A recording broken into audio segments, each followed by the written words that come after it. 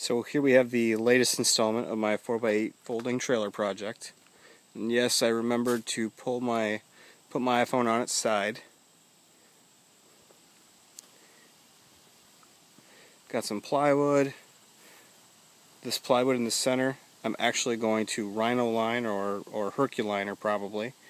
So I did not fully fasten it in. It's a pretty good idea to take about an inch out of the center here, so it'll fold easy. I'm a little worried about how it's going to fold on top of these bolts right here, but I have not tested it yet. I can always cut it. Rather than run off to go get the Herculiner, I decided to do the sides, and I wanted to have a net 4x8 interior space, so I mounted them on the outside. I also did it this way so that it wouldn't be an issue with the ramps, which are actually the side panels. This is just a ramp kit.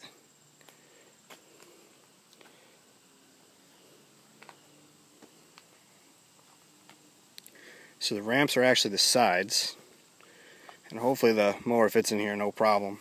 I don't have a 1 7/8 inch ball yet, so I didn't test it, meaning that I have to hook it to the vehicle so it doesn't lift up when I put the tractor on. So that's that. Lights work good. Folding works good with the new wiring. So what I have to do now is I have to bore these out and put some real bolts in there, some stainless bolts, because this is pressure treated.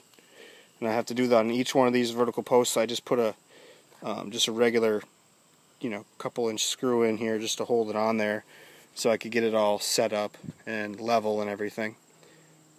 But now I have to actually do the real fastener, which is the bolt. I'll leave the screws in there, I don't really care about them. I had these all spaced and did these in the garage, and it looks like I'm going to have to take this plate off to do this one. I'm just going to put a carriage bolt in here and sink it. I didn't really want to sink these that much, but I'm going to do that here as well. And then I'm going to put this plate back over it. And I'm going to get some handles to put on top here, because these are, they're not real heavy, it's just the handle makes it easier and faster. And it looks better. And it's a tie-down anchor as well. So that is the trailer. I'll probably never do this again. This is a ton of work.